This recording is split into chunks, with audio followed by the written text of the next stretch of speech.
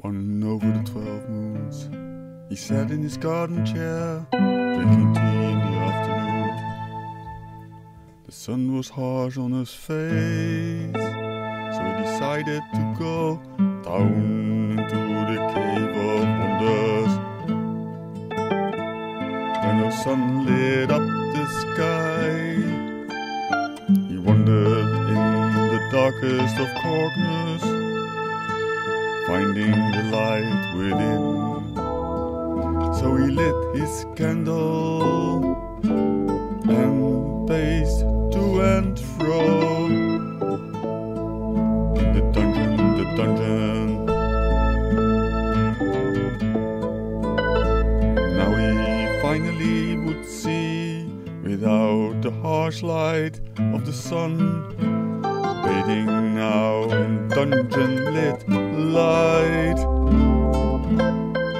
The scene was macabre, and he had a touch of light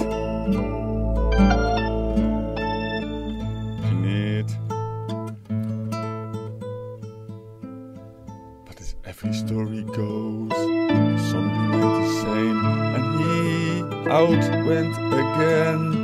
The sun had vanished, and in its stead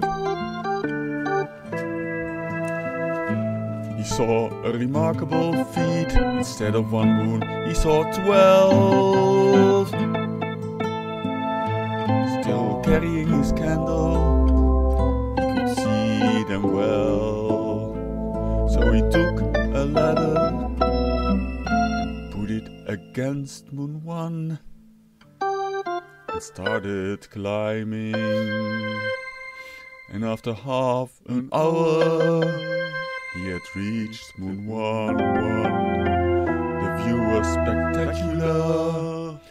11 moons and 1 Earth. 1 Earth. And he saw the goddess climbing down another steps. And he saw the goddess climbing down another flight of steps. He said, "Hey, hello, I know you from somewhere. I'm not quite sure where it is from." He said, "Come to my dungeon on planet Earth."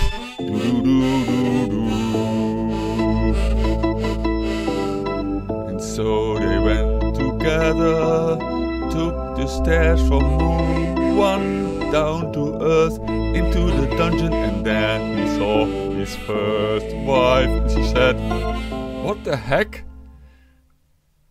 Who is this?"